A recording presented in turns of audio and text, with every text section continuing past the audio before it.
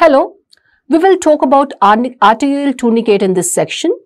So, I will talk about what is the systemic effect of applying a tourniquet in a patient, what happens during inflation of the tourniquet, what happens after deflation of the tourniquet, everything I'll discuss. And apart from that, I will enumerate in the end all points about tourniquet deflation syndrome. That is, what happens after deflation of tourniquet. The systemic changes which happen is called results in tourniquet deflation syndrome. So I'll talk about tourniquet deflation syndrome as well. So what is arterial tourniquet? Arterial tourniquet is a pneumatic device which is attached with a compressed gas source. So it is pneumatic device consisting of an inflatable cuff attached to compressed gas supply. Of inflatable cuff connected to a compressed gas supply.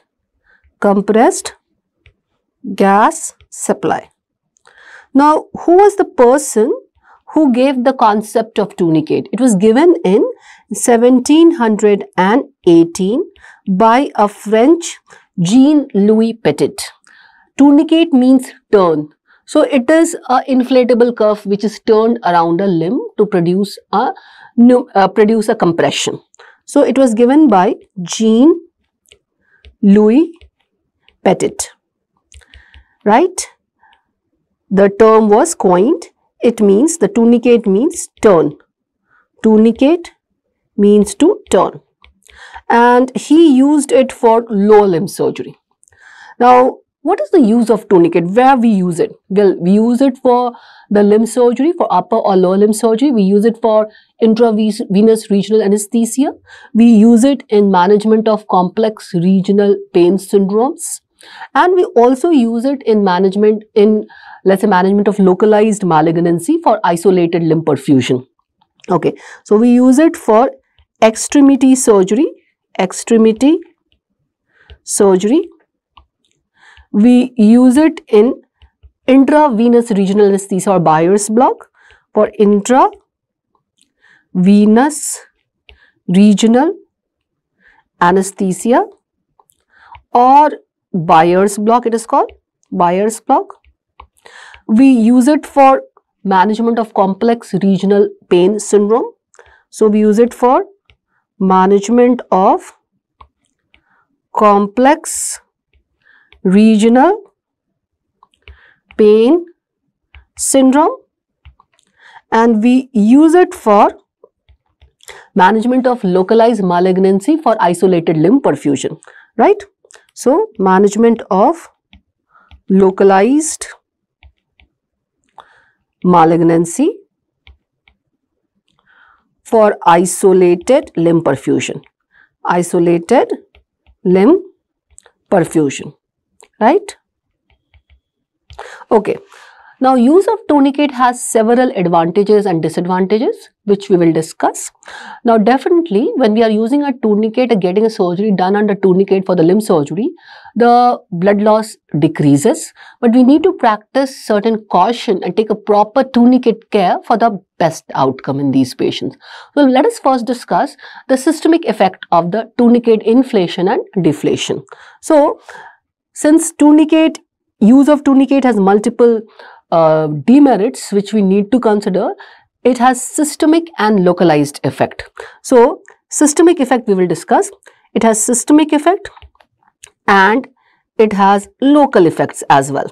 Local effects of the tourniquet is mostly because of the ischemia and the mechanical compression caused by the tourniquet, and the systemic effect is because of the inflation and deflation of tourniquet. So what I am trying to tell you, that use of tourniquet can have several side effects, which could be systemic side effects and which could be local side effects. The local side effects are mostly due to ischemia, or it is due to mechanical compression, right? And the systemic side effect is mostly due to inflation and due to deflation of the tourniquet. So when inflation happen, certain systemic changes happen. When deflation happen, certain systemic changes happen, and they produce the systemic effect on cardiovascular, respiratory and other system. And because of the local effect due to compression, which leads to ischemia, and the mechanical effect produces some local complications, which we will discuss. So first let us discuss the systemic effect, and let us start discussing it with the effect on cardiovascular system.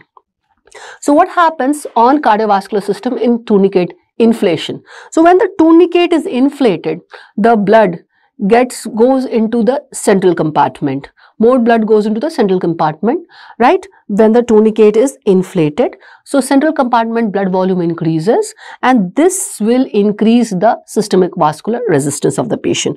So shift of blood volume into the systemic circulation or central circulation. So more blood returns to the heart, and this increases systemic, and it also increases systemic vascular resistance, the inflation. Okay, so there is a possibility the blood pressure could increase. What happens during tourniquet deflation?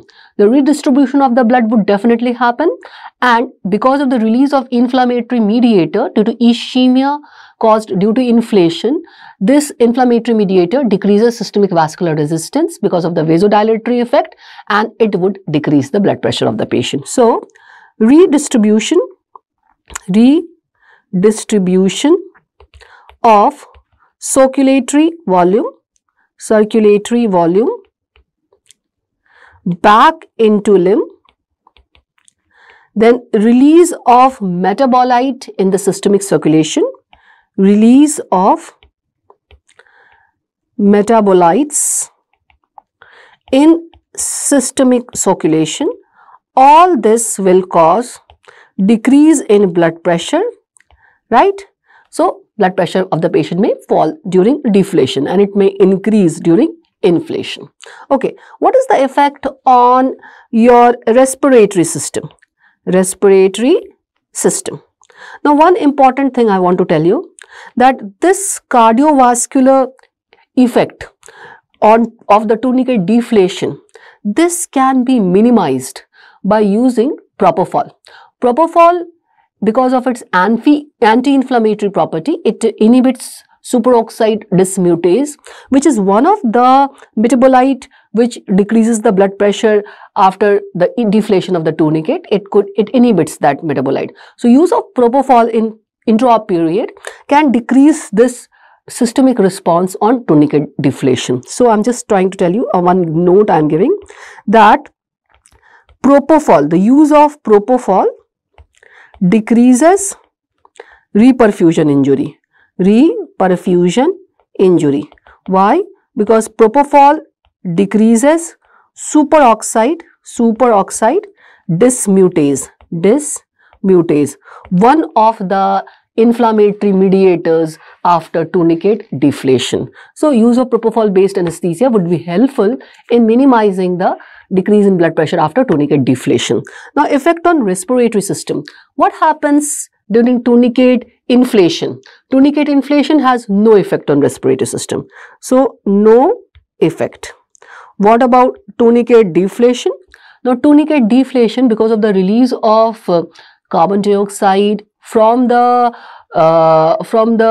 limb, which was not getting the adequate blood supply for the exchange to happen, increases the PaCO2 level of the blood and increases the EtCO2 level. So increased in the end tidal carbon dioxide happens, right?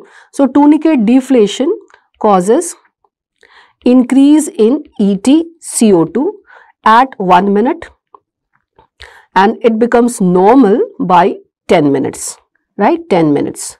So this is because of increased carbon dioxide from the venous blood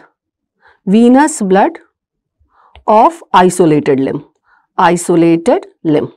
Now this hypercapnia, which results in hyperventilation in a spontaneously breathing person under tourniquet, And when I have given GA,